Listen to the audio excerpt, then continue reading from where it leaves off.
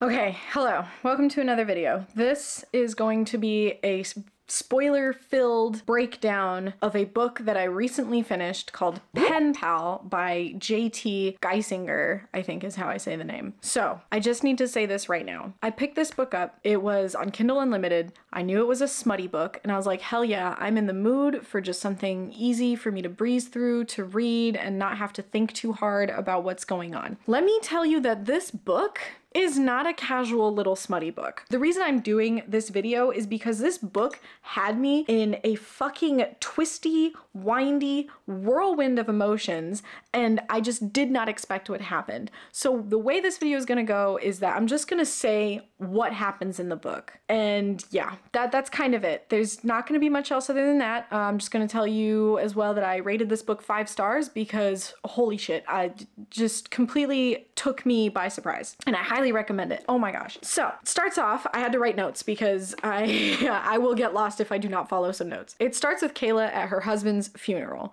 We learn as the reader that he drowned when they were out on their boat, and Kayla feels kind of guilty for it because she didn't do anything to help him. We also learn that like she remembers hearing a scream, like it's very, you know, it's trauma. Something has happened and she is dealing with that trauma. And now we're following her in, well, her life without her husband and how different it is and how kind of broken she is. So she goes back home and she finds a letter like on her kitchen counter, and she doesn't know how it got there, but it's from the state penitentiary. I think they're in the state of Washington. So like Washington State Penitentiary, from a guy named Dante. And it essentially says, you know, I'll fucking read it. It says, "I'll wait forever if I have to." And it's signed Dante. And that's it. And she responds to it and says, "So what are you waiting for?" or something like that. And so at this point, when I was reading, I was like, okay, this is gonna turn into like one of those prison pen pal things, and he's gonna come out of prison and he's gonna make her all happy, you know, just a typical smut plot point where sad wife dealing with trauma gets saved by a guy who's in prison who actually turns out to not be such a bad guy, probably saved someone and went to jail for it or whatever,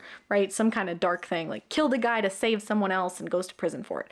That's what I was thinking. Then we also learn her house is quite old and it needs a lot of work done, so she has to call for like different contractors to come in and look, especially because she has a leak in her ceiling. So her kitchen is like, there's just water going in. She has like buckets in there. She also has an electrical problem. She's been saying that the doorbell keeps going off even though no one's there, and the lights flicker, just different things, right? And she gets a guy to come over. He's like a younger kind of stoner type of dude, but he's super nice, and he checks the electrical and he tells her, he's like, your electrical's fine. Nothing's wrong with your electrical. And she's like, well, he's probably just really high and doesn't really know how to do his job. And then he also says that the ceiling, it looks like a really tough job. She'd have to find someone else to do it. And then she, you know, she has like a headache, and he tells her, oh, you know, I used to have a lot of headaches, mostly because I was dealing with a lot of stuff. So I went to go see a therapist and it helped. And she's like, yeah, I don't need a therapist, you know, kind of disregards him. He's a stoner. She doesn't need to worry about it anymore. So the strange things happening in the house, she's hearing sounds, she's seeing little like shadows and things, and she's also hearing voices. She's kind of just disregarding it as being an old house and, you know, that she's tired and she lost her husband. I was starting to think, oh my gosh, is this also kind of like a haunting type of thing? Maybe? I don't know, it's weird. Then Aiden comes into the picture. He's a contractor who comes in to look at her roof, look at what she needs to get done. And it's kind of interesting. So this is where the romance part comes in. They begin on kind of a very rocky, like snippy attitude toward each other. They're kind of very snarky with one another, but it's also, it's kind of cute and endearing and pretty respectful also, because he's very straightforward. He will say what he's thinking, sort of. And he's also very patient with her. She never tells him that her husband is dead. She just says that they're separated, but she still wears the ring, and he's super responsible, or not responsible, he's super respectful about that. He doesn't try to push her boundaries or anything, and he's not also like super paranoid about, oh, she's going back with her husband. Now this is when shit starts to get weird. So the letters have continued to arrive, and at this point she's been seeing like shadows. She gets cameras put in her house by one of Aiden's friends who does like he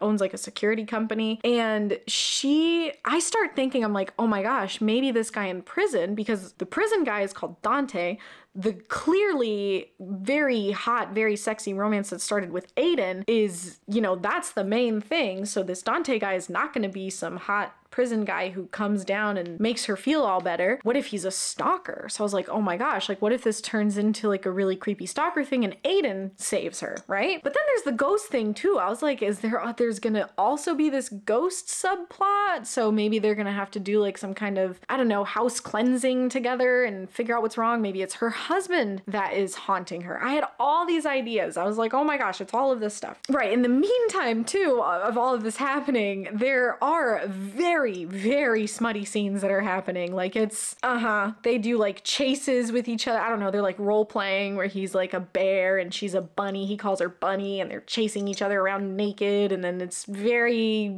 aggressive, very hot, steamy sex, okay? I was starting to get confused at this point because I was like, okay, I'm getting the smut, but why is there this plot that's like in the back of my head, like scratching there and it won't let go and it doesn't feel normal. It doesn't feel like a classic smut book plot. It feels like I'm having these really hot things happening, but also what the fuck is happening here? This seems dark and this seems ominous.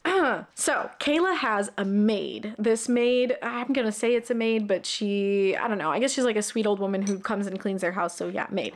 She is from Scotland. She's an older woman. Her name is Fiona, and she still comes to clean the house, and she sees Kayla and she says, you know, Kayla's having headaches and she keeps seeing things. And so Fiona says in Scotland that, you know, it's pretty common for there to be ghosts. So she tells Kayla, your house is haunted. And Kayla kind of refuses to accept that. I mean, she's also kind of in the throes of this romance with Aiden and she doesn't want to believe in ghosts. I mean, really, it's kind of weird, right? Like, why would anyone be haunting this super old house that is in disrepair anyways? So she has that going on. On top of that, Aiden also said that he understands that she's still wearing her wedding ring, but until she's ready to really be with him, she'll take that ring off. So he basically tells her, you can't see me until you're ready to take your ring off, which is fair for him. I was like, I get that. And like a lot of time has gone, not a lot, but quite a bit of time has gone by, and it makes sense, you know, if Kayla's being a little secretive and all that, but it also helps her focus on what's going on in her house. So she gets utterly creeped out in her house. I mean, there's floorboards that are creaking. It's creepy. So she finally caves in, calls Fiona,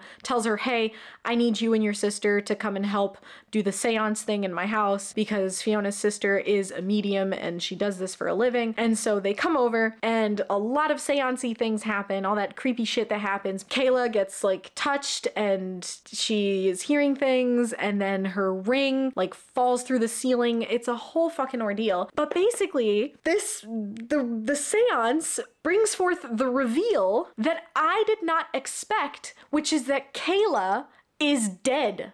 Kayla is the one who died, not her husband. And at this point I was like, what the fuck? So you kind of backtrack at this point where you find out that Kayla's husband, Michael, is actually, like, they married young and they were happy, but, you know, around the age of 20-ish, 25-ish is when adults will start presenting with schizophrenia, and Michael was presenting with that. Michael, her husband, was a very smart, like, PhDs, what the fuck am I saying? PhDs and master's degrees, professor, very intellectual, but also very narcissistic. So now he's a schizophrenic, narcissistic man who thinks that the government is trying to get his formulas or whatever. But yeah, that made their relationship very difficult. But what really broke their relationship, they got divorced because Kayla was pregnant. And now big trigger warning if you do not want to hear something about, yeah, just trigger warning, pregnancy, something bad, okay? Skip to this time. I'll put a little time if you don't want to hear this. Michael thought that Kayla was pregnant with an alien baby thing, so he kicked her so hard multiple times in the abdomen, she miscarried very late into the pregnancy. So yeah, that ended their relationship, and you know, they separated. He went to like an institution or something, and then she met Aiden. So all the scenes that we get through the book where she meets Aiden, like coming over to help her with the hole in her roof or whatever, all of that is how she met Aiden. You just kind of get her reliving reliving basically what it was like after her divorce with her husband, but this time she's dead and she's reliving it because it was some of the best times of her life. And you learn that not only did Michael kill her on the boat, he also killed Aiden. So Aiden and Kayla died at the same time, and it was on the book, and it was on New Year's Eve on the boat. They went on the boat on New Year's Eve, and they were out there, and Michael was actually using the boat as a place to stay, so he was on the boat with them, and he had a gun, and he thought that they were the government, and he shot Aiden in the head, and then he drowned Kayla. So yeah, I was like, what the actual fuck?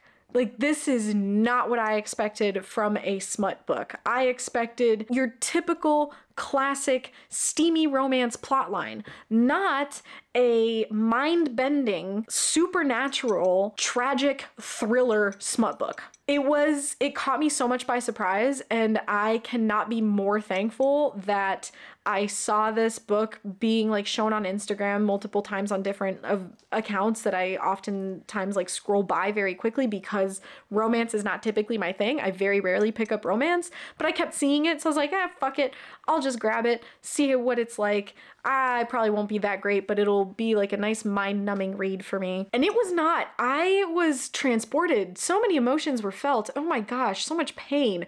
I must say, the cover for this book needs to be changed. You cannot, I mean, I get that it is a smut book, but can we put like a ghost in there somewhere? I did mention it to someone though, and they said, well, he has like a skull right on his chest. And I was like, that's not enough. I need more than that. I need something that indicates that this book is going to be more than just really hot sex. So yeah, I just needed to share that and get that off my chest. I wonder if you've read the book already, and I'm very sorry if you haven't and you were just really curious about what this is. I'm very sorry if it deters you from picking up the book because it is quite a reveal. But if you do pick it up after watching this, please let me know if your experience of the book is different than mine, or if you also are like really like if it is as good of a read. I don't know, because sometimes I feel like spoilers can really ruin an experience, but the way this book was written, I feel like even if you know what the big reveal is, it's just fun to get there. Like the journey in itself, the way it's written,